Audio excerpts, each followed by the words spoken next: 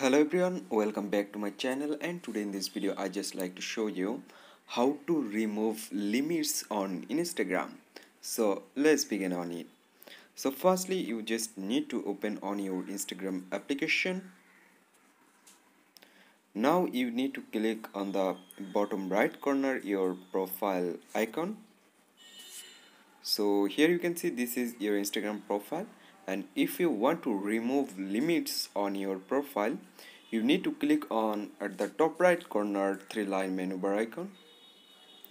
Now select on settings. Now here you can see there have an option for privacy, so you need to open on this privacy. Now here you can see at the first option you can see limits, so select on it, and now there have an option at the bottom turn off. You need to select on this turn off. That's it, your limits already removed or turned off.